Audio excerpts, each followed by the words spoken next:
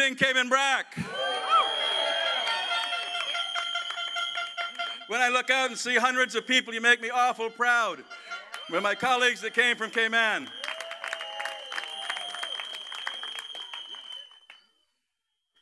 Thank you for being here tonight, and I'm going to try to not talk so much business and mix a little bit of politics in tonight. I'm running Cayman Brac West, Little Cayman. My colleague Juliana O'Connor-Conley is running Cayman Brac East.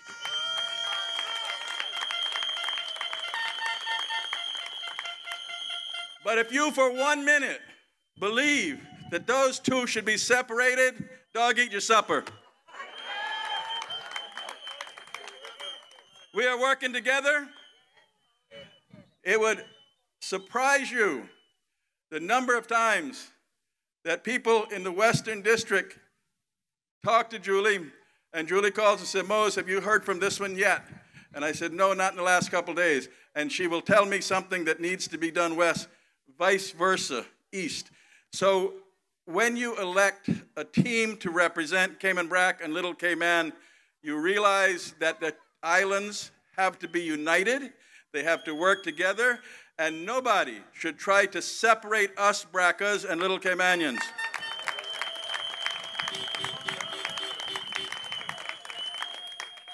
As the Premier said, when we go to Cayman, everybody not nice. When Julie says, we need more money because we need a capital project, Minister Archer said, we're going to have a look at it. When I say, boy, you know, we just need a little more lift, colleagues say, we need something else in Baden Town. But we understand clearly that each person in this country has to get their due and get what is due them: education, health, a good place to live, a place to prosper.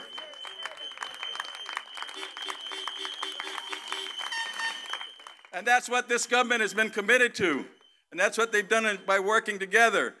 And that's why the two representatives that you send to Grand Cayman from Cayman Brac and Little Cayman, there cannot be any surprises on the next day. It has to be very clear that when they leave here that morning to go to form the government, that they're going together.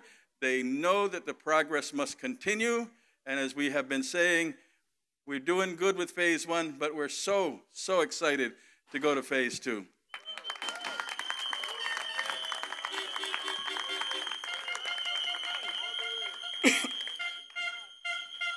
When you look at somebody to represent you, you look for leadership. Just close your eyes and think about the morning after Paloma and the destruction of this island and the leadership that evolved. The community spirit, the coming together, each person making sure the other was fed. Juliana O'Connor-Conley and Moses Kirkconnell working together with a progressive government to make sure that money was put in place to rebuild this island.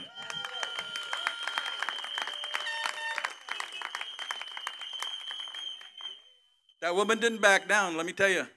When she looked out there and said, we need more money for our people, we went together, we sat with the government, and Kurt Tibbetts, now Premier, Baden was there. They were all supportive of making sure Cayman Brac remained in the mode to become whole again and not left to suffer the damages that were caused and the people that didn't have the proper insurance coverage. That was taken care of by leadership and working together.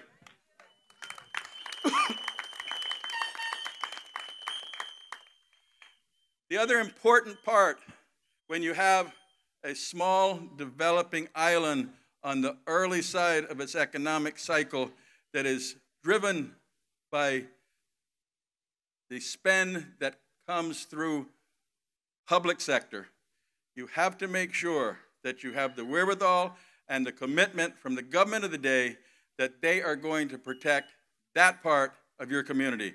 And I am very proud to say that 4 years running after we came out of the budget cycle, Julie and I could come back to Cayman Brac and say to the district commissioner, what we have here now is more than we had last year.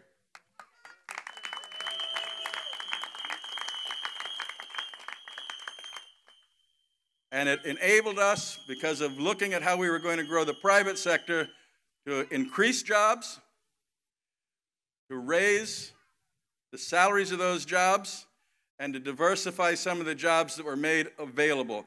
And that's how we have to continue.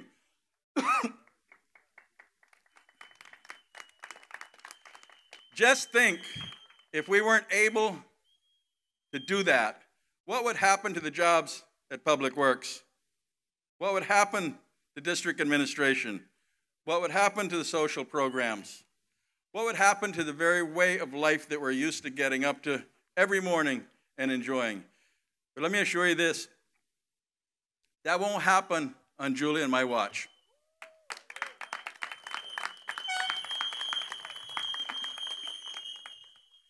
We talked about what we needed to do and how we wanted to look at a sustainable economy for Cayman Brac and Little Cayman. And we identified the #1 need to take us to the next step was improved airlift. The improved airlift had to start with an improved air terminal. We know that within the first year of after the last election, working together, that the airport was completed. It was put into a situation approved by the United States Homeland Security, that the continuation of U.S. flights could come into Cayman Brac, and it could also be used as the secondary airport for Grand Cayman, which Southwest has now identified and helps them in how they come to Grand Cayman. It also allowed us to bring more flights in and to create more jobs.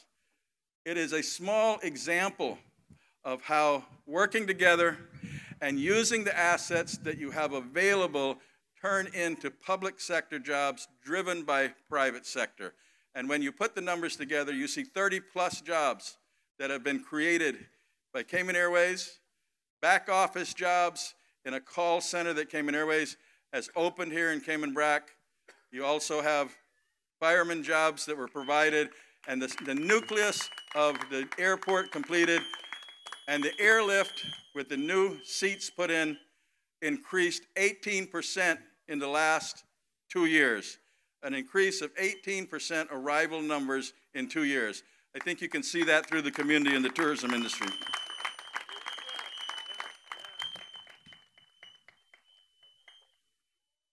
And it continues to give us opportunity to build that, because as the economies of the world change, you have to understand that people come in different ways.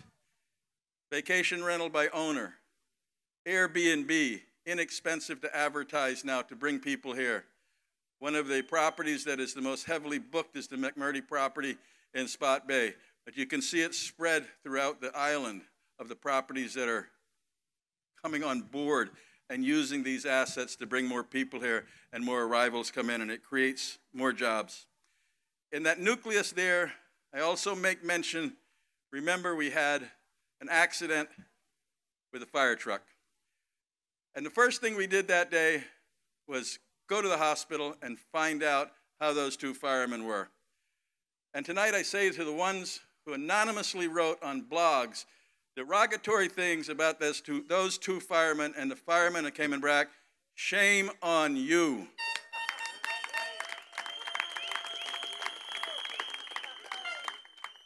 If you want to write it, that's your freedom, but put your name by it.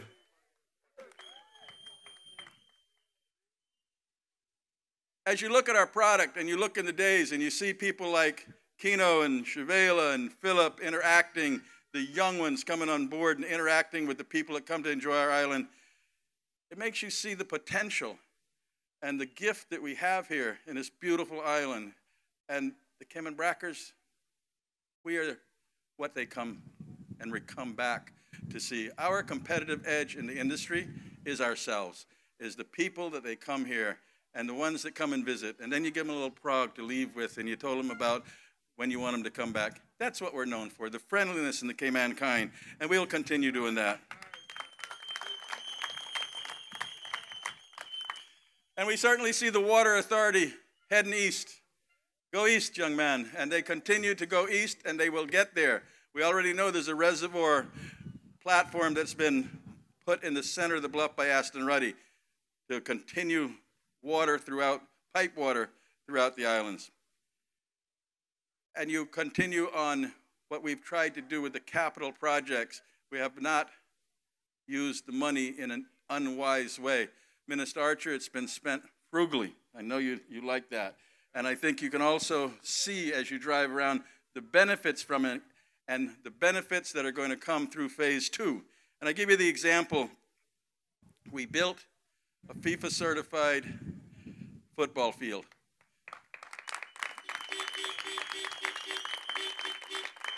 In 2 weeks, we're going to have Cuba, the Bahamas, Jamaica, and Honduras here playing on that field.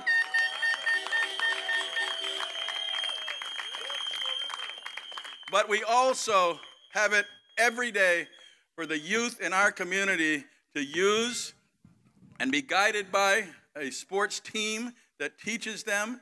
And if you look at the quality of individuals that these young people turn into and the program that is guided by the people here, Mitchum Sanford, and a new group that he's brought along, all you can do is be proud when you see the successes that they've had. The swimming pool that we broke ground on last week is $1.8 million. And it's going to do the exact same thing. It's going to give a quality of life to the young people and the elderly on this island.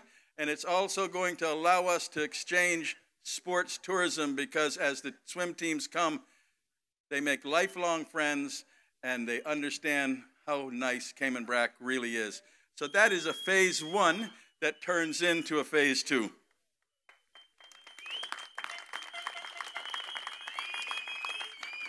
The multipurpose hall, in the next few weeks, you'll see that start to completion.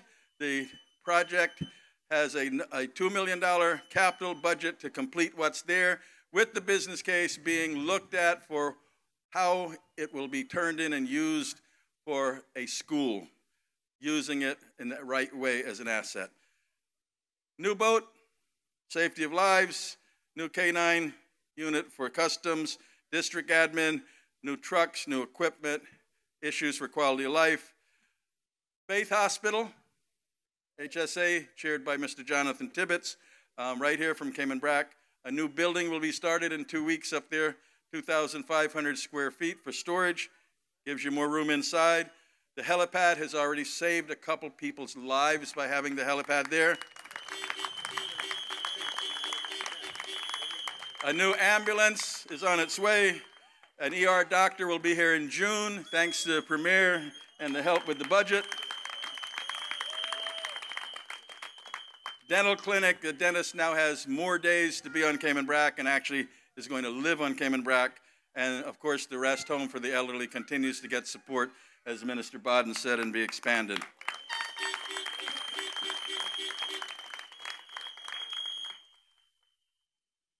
The incentives in place for bringing private sector are easily available. They're online, but it's duty concessions for bringing in building material.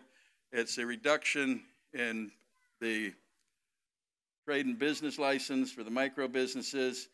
It's wanting to establish the type of businesses that can benefit from being on Cayman Brac and looking at creating the environment for back office jobs. And the incentives are available, they're being strengthened, and we will continue to work on that in phase 2. The good news is that we now have a new art studio that has recently opened. Yes, we have culture once a week that artisans go to the hotel, and very well received. Spoken about the Airbnb, La Esperanza, Rochelle moved back home and is involved with Mr. Bussey, and we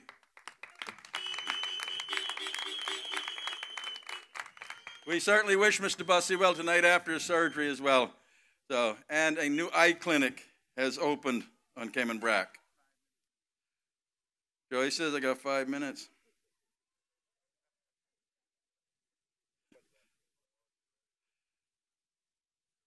So, where does this put us? It puts us in a situation that the number one reason that was identified that for us to create a sustainable development on Cayman Brac and Little Cayman was airlift. It puts us in a position that when we speak to Dr. Shetty in Health City, that we can tell him about we now have the seats in the market that's needed. When we talk to Enterprise City, who have been here 6 times looking at different businesses to relocate, they see the way that you can now get here and the lift. When you talk to Carnival Cruise Line or the other cruise lines about a cruise berthing facility on Cayman Brac, they understand that you can get here and they can come have a look at it.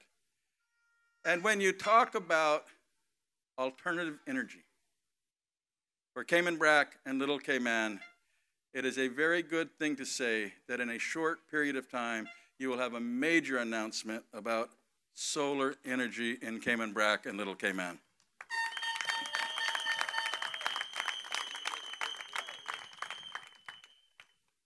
But for us to move and complete phase 2, I need your help.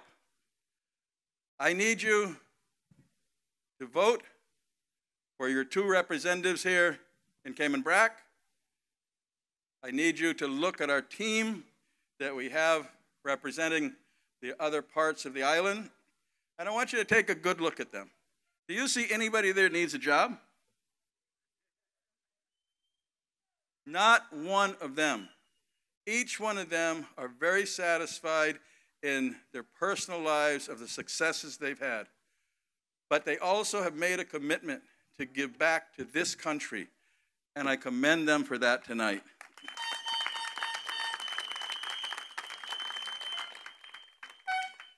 When you look at these people on this stage, I want you to think that any one of them could be called tomorrow to go to London to speak on behalf of this country. I would be proud to send any one of them or go with them myself.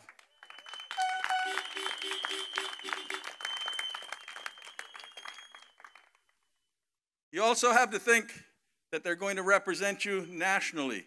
They're going to go on the radio. They're going to go on TV.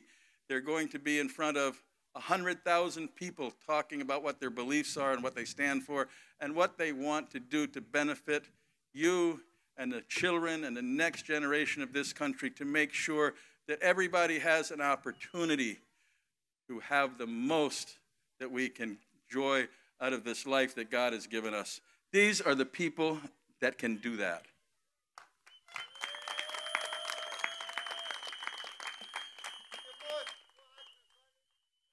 Colin?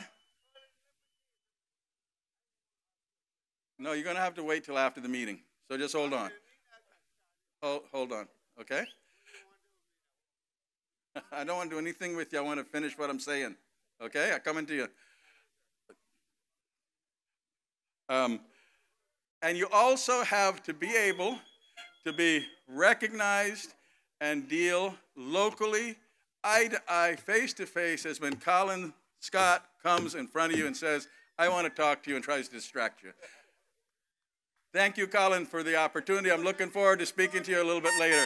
That's what you have to do, and you have to be ready and willing to represent people locally.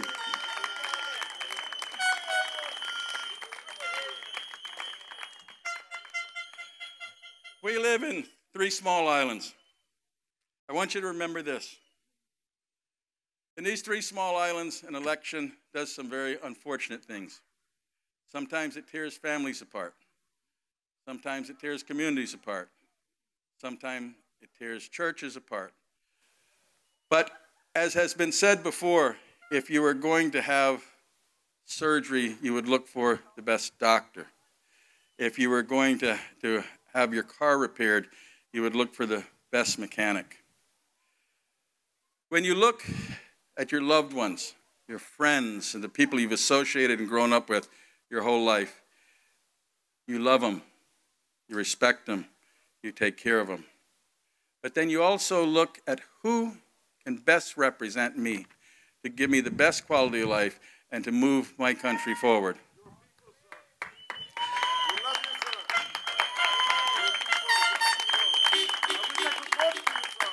So tonight, I ask you to remember this. For the ones that are your family and the ones that are your friends and the ones that are good people, give them all your love. Give them all your love. But the ones that are here that can do this job, give them your vote. Remember that.